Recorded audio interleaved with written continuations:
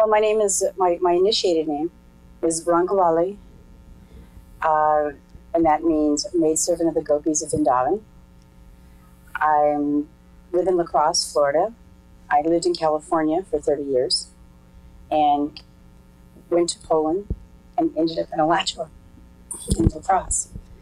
I have 3 daughters, 21, 15, and 9. And right now my 15-year-old is a real challenge. She's normal. Let's see.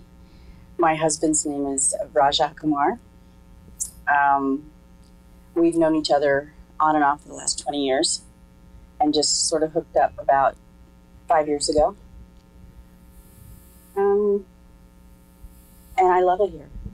I think I found a little piece of paradise. Well, I grew up in Cincinnati, Ohio. That was my home base. My mother traveled around a lot. She was married 5 times, so she was here and there and everywhere. And every time she wanted to play mom, she'd come and grab me out of my grandparents and take me wherever she was, and I'd always end up back in Cincinnati, home. I grew up Southern Baptist. I loved church. I was a devout Christian. We'd go back, my family's from the hills of Kentucky, up in the Appalachian area. And we'd go up there and I'd go to these really weird churches where they handle snakes and they talk in tongues, and it would totally freak me out. But yet I took a little bit of that because as I got older, I would think, wow, what faith? What stupidity? What's faith? I mean, I think it's pretty stupid to handle a snake today. But it was interesting to be able to be exposed to all that. And I hung on to that Southern Baptist religion until I was in high school. And then I started experimenting. I left home at 17. And I lived kind of a vagabond life. Like, I was a hippie. And I got into a lot of esoteric kinds of things. I got into a lot of pagan ritual and religion. I was really attracted to the Catholic Church because of the ritual. I didn't realize it at the time, but that's what really attracted me, is ritual. I've always had a really strong sense of spirit. I've always known that there's something more than me. I've always known that God is there. There were times in my life I wasn't sure if God was male or female, and then I came to the realization that God is androgynous. You know, that took a while to get. And I was married and had a child, had a very happy, peaceful existence in Glen Ellen, California. Had a children's clothing store, tended bar at night, but was peaceful. It was really, my husband was a truck driver, a race car driver, just really normal life, middle class. And then my husband and son were killed in a car accident together. And it rocked my world. My whole world being fell apart. I went crazy, nuts. And I quit religion. I quit God. God didn't quit me. I quit God. I stopped. And I became a holy terror. I didn't care. I had a death wish. As survivors go, I see that now. And I also suffered from post-traumatic stress disorder. I went along in life like a puppet. I didn't care. I really didn't care. And I got involved with the Hells Angels. And I got married to a Hells Angel. And it was an interesting life. He was probably one of the most intelligent people I've ever met. We had quite a few businesses, properties. I became pregnant, had a daughter, and woke up. And just looked around and went, this isn't what I want in my life. This isn't how I want to raise my child. The maternal instinct came back. And you know, until my daughter was about 5 years old, I kept thinking she was going to die. This is too good to be true. You know, I can't get any happiness. I mean, I was just really, really screwed up in my head. And then I left him and I moved to Marin County. I lived up in Sonoma County, California, and I moved down to Marin County, California. And I was still partying pretty hard, still living a pretty loose lifestyle, bartended, was raising my daughter, had a house. And I met this guy who was strung out on heroin. He was an Italian guy. And he'd come to the bar where I worked, and he didn't have any money, but he had a brand new Harley. And then one day I went on a bike ride with him. We were friends. We became really good friends. And I went on a motorcycle ride with him, and he took me to his house. And it was this $1 million house. And I'm going, this guy can't even afford a sandwich. I was buying his food for him. I felt sorry for him. And he has this $1 million house. Well, then it scared me. And I went, well, I don't want to get involved here. I just left the Hells Angels. I don't want to get involved with mafia or something like that. That's what kept coming to my mind. And and he pursued me, and we ended up being together and getting married, having 2 children, and getting clean and sober, and having a really pretty good life. And I got in touch with God, and I joined the Catholic Church. I went through a year, you have to go through a year program, and got married in the Catholic Church. Had 350 people at my wedding, just really got involved, really immersed. But I talked to the priest, and he was this little Irish Catholic priest, and I had all these questions, especially from my pagan days. But why? But how? But Father Healy, I don't understand this. And finally, he'd get really frustrated with me, and he'd go, Linda, me dear, that's my Carmi name. Linda, me dear, there are just mysteries I just can't answer for you. And that wasn't good enough. And I'd go to the health food store, and I'd buy this Back to Godhead magazine. And I'd look at the pictures. I didn't understand it. And I'd look at the pictures, and I'd go, wow, this looks really cool. And, then I'd put it down and forget about it. But I had like a Shiva deity. I didn't know what a deity was at that time, but I had a Shiva deity on my dresser, and I had a Ganesh, and I was attracted to this worship, but I didn't realize I was attracted at that time. I just thought it was cool.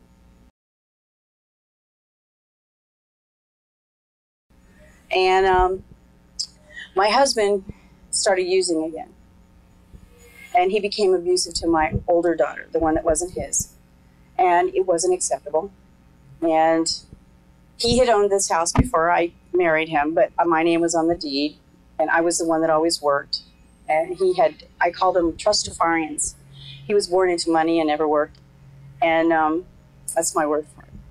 And in Marin County, California, there's a lot of this. There's a lot of Trustafarians. And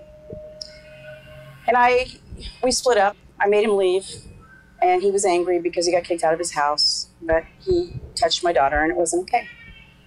And it got really hellish. It got really hellish. Then I started using it again, numbed out. And then life fell apart. And then I went to court. His family had a lot of money, and yada, yada, yada, yada. And they kicked the children and me out of the house. First of all, the judge made me quit claim my part of the house. That's unheard of. My attorney wasn't present. He was in New York, had to get another attorney to come in, tried to get a continuance. They wouldn't continue it, and while my attorney wasn't present, forced me to quit claim my part of the house. I didn't believe that could happen in America, but it did.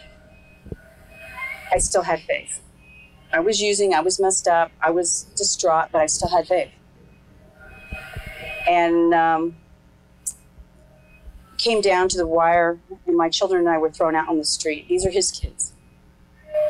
3 days later, Child Protective Services came and took my children. I'm staying at my friend's house, saying I was neglectful because I didn't have a home. It's a totally unbelievable story. It's for real. It really happened because it happened to me.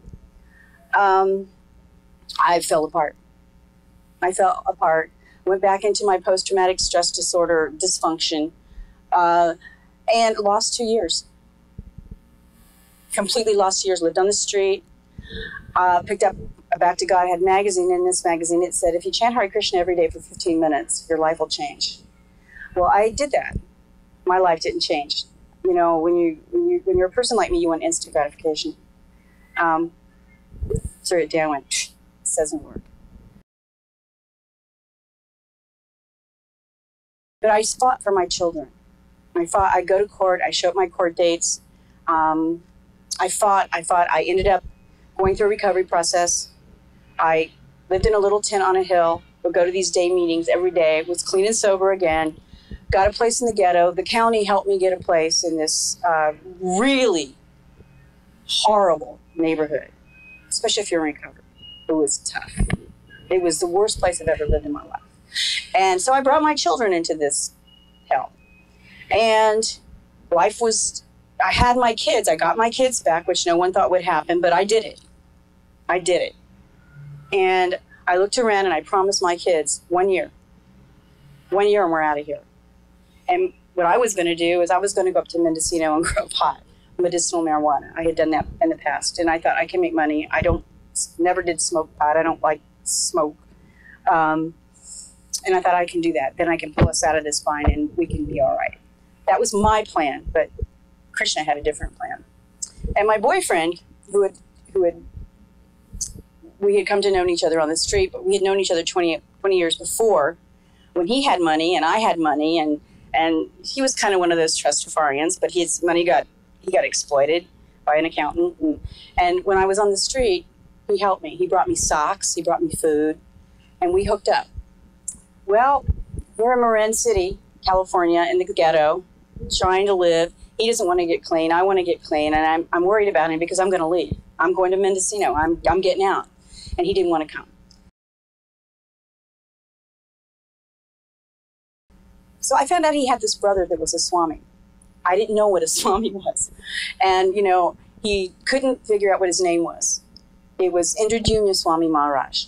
And it's real hard to spell that when you're loaded. You can't figure out how to spell Indradyumna Swami. So we tried to find him on the internet. And finally one night, about 2 o'clock in the morning, I found him. And I emailed him and told him that his brother was suicidal, that I was his girlfriend, and I wanted out. And I had to take my children, but I couldn't just leave them because, I loved him. He was my best friend. Within 2 hours, I had an email back from Poland, from his brother, thanking me, telling me I'm an angel. He's been looking for his brother for 10 years. Couldn't find him, thought he was dead, had a private detective looking for him. But, when you're on the street, nobody can find you if you don't want to be found. It's a whole different society. And within 5 weeks, we were in Poland with the devotees. We got passports. We got expedited all this stuff. Maharaj brought us, not knowing me, not knowing my children, he knew that my husband would not come without us. He didn't want to go anyway. He was real resistant, and I told him that I was going, this is my way out of the ghetto. This is my ticket out with my kids. I'm going. And I know once I get there, my life's going to change. I had a feeling that this man held a key to something I've been looking for all my life. It makes me teary. We got to Poland, and my daughter, who's 15 now, was 12 then, 13. And she was tough. She lived in the ghetto. She was tough. She was a white girl in a black neighborhood. And she got real tough. And she gets off the plane with her little hat on and her little gangster attitude, Within 12 hours, Maharaj, Indradyumna Swami, had her in a sari up on stage in front of 400,000 people at Woodstock in Poland, chanting Hare Krishna. She had acne real bad. Within 2 weeks, her face was like a baby's butt. And she was smiling. My 9-year-old is Maharaj's sidekick now. She does puja, worships the deities. He brought her to California this year, and my husband. She got straight A's, and that was her reward. And she got to serve all these sannyasis, and she was all excited. But my daughter gets off the plane, and she sees these guys dressed in their dhotis, and she goes, "Oh, Mom, what have you done?" And I go, "What?" She goes, "They got dresses on. What are we going to do?" I swear, it was hysterical. It was funny. And I'm going, oh, what have I done? What have I done? And it took a matter of hours for us to go into this world where in the Bhagavatam, the Bhagavad Gita, it talks about dancing and chanting and how it's a party, it's a festival every day. Well, that's what we lived in Poland for 4 weeks. And the devotees just loved us whole. And you have to understand, we were detoxing. And it was bad, it was bad, especially for my husband. He was like, whoa, in bad shape. But they loved us whole.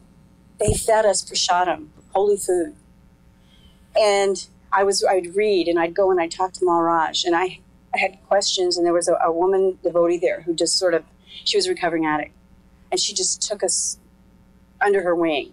I'm sure Maharaj had a little bit to do with her associating with us, but he told us that he did not want us to go back to California because he knew what would happen if we went back to California. It'd be the same old thing. You know, sometimes a geographic isn't a cure, but it's real helpful. So he sent us to Alachua. Actually, he convinced my 9-year-old, who was then six or seven, and he convinced my children to leave everything they had, which wasn't much. We didn't have much at that time. They just came out of foster care, and they left everything. We left everything. We just had like a couple of changes of clothes, and we came from Poland to Alachua, and the devotees just picked us up. And, you know, I got a job. We got a job. I mean, and then Maharaj brought my husband to India and came back. I mean, it's a very simple lifestyle, but my heart is so full of the Lord.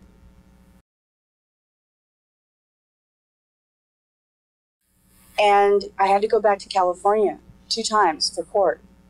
And you have to understand, I lost every case when it came to money, because he had relatives in the court system. And unfortunately, that's the way it is here in America. It is. It's who you know, how much money you have, and it works. But this time I had Krishna. And there's an expansion of Krishna called Lord Nrsingadev. And I prayed to Lord Nrsingadev, which is still Krishna. It's all God. It's the same person. It's just a different expansion. And I went into court, and I prayed, and I felt this shadow coming to the courtroom. And my ex-husband was there, and he's pretty evil. I mean, somebody kicks their kids out and just lets them go into foster care. It's pretty bad. And the courts wouldn't let him have them because he was, that was then, now is now. So anyway, I'm in court and I feel this presence. And I'm looking around and there's no one there. And I'm looking at my attorney and I said, "Do you feel that?" He goes, "Yeah." My attorney's an atheist, by the way, who's been here to visit. So I knew that Lord Nrsingadev was in that courtroom. That's when I flipped around. That's when I knew. I won the case. It was the first one I won. And I knew. And I looked to Krishna and I just went, "Thank you." Because he tore him apart. And I came back a whole different person. And it's just been nothing but mercy. I believe.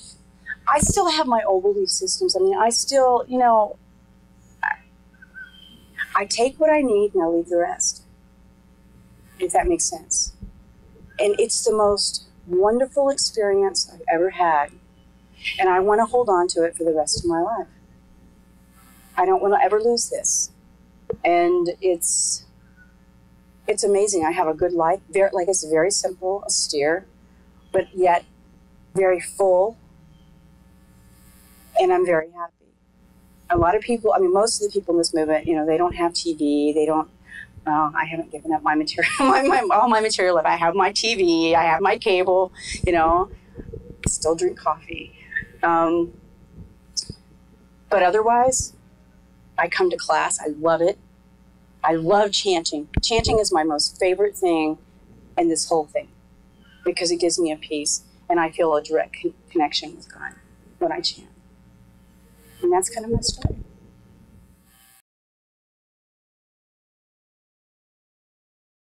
Yeah, the Lord Nrsingadev went with Prahlad Maharaj, where this little boy, do you want me to tell them? Okay. Yeah. Well, this little boy is, his father is a demon.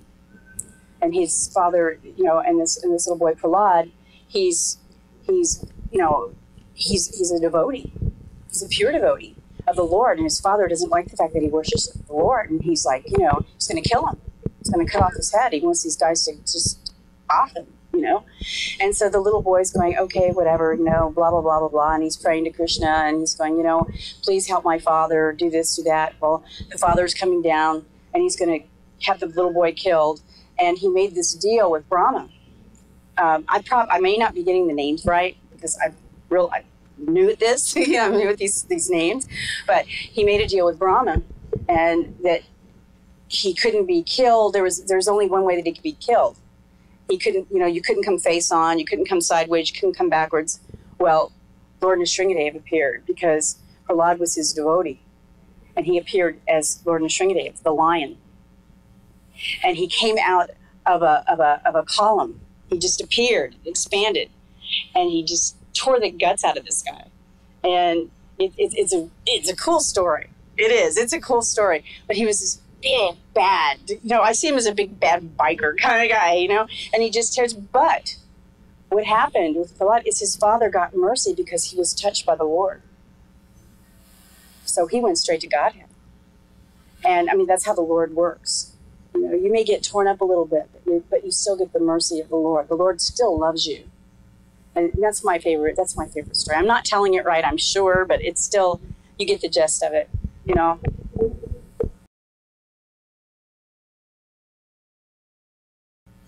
When I was a very small child, and I'd lay out in the grass and look at the clouds and make pictures in the clouds, I knew there was a God. Yeah.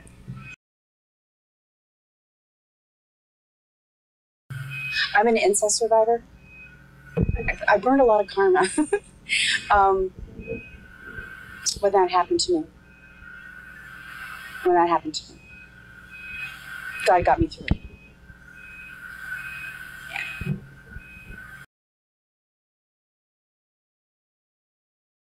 Everything.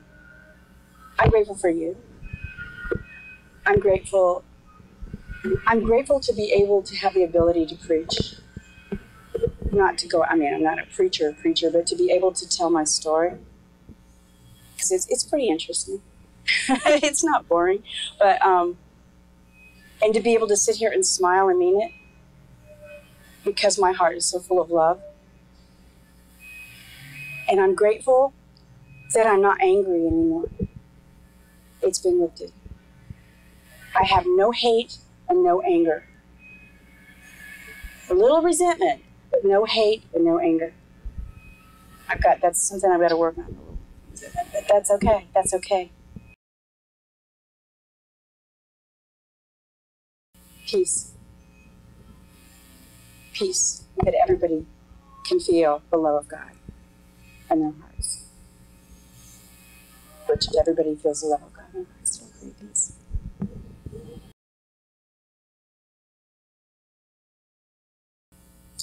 I would like them to know that I care. That I care deeply. I have one more point that I just sort of want to bring up. Remember way back when I said that I picked up the Back to Godhead magazine and I chanted? I chanted every day for 5 days. For 15 minutes a day, I chanted Hare Krishna. And I wanted instant gratification. I didn't get the instant gratification, but it came. It came in God's time. I just sort of wanted. Thank you very much. Thank you.